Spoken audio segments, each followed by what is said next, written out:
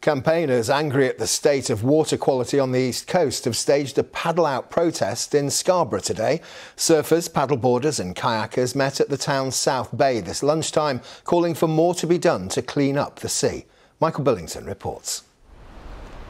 Under near cloudless skies, the rolling surf of Scarborough South Bay should hold a magical magnetism for these surfers. Instead, the powerful pull of the waves is waning because of what lurks beneath the surface. Definitely see sanitary products and things like that, definitely. And sometimes the water is a little bit more scummy and sort of brown, bubbly stuff. I just go in with I don't look because I don't want to know, but it is there. So it's quite grainy, and I find there's a lot of sediment in the water. You just know there's raw sewage out there. What do we want? Clean sea! This so-called paddle-out protest by the campaign group Surfers Against Sewage stayed firmly on the shoreline this lunchtime.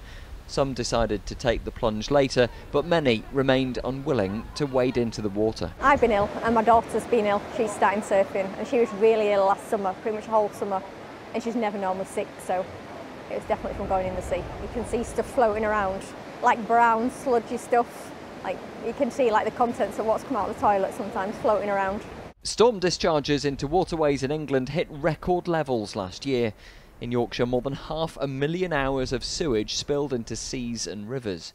Yorkshire Water says it's spending £180 million to reduce discharges, including work starting this month on a storm overflow in Scarborough. They've been given a monopoly.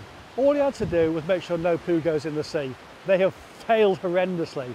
It's unbelievable the way they've treated this business. For some, the temptation to get back into the water was too strong. But with South Bay's water quality rated as poor, they may soon start to regret their decision to brave the waves this lunchtime. Michael Billington, ITV News in Scarborough.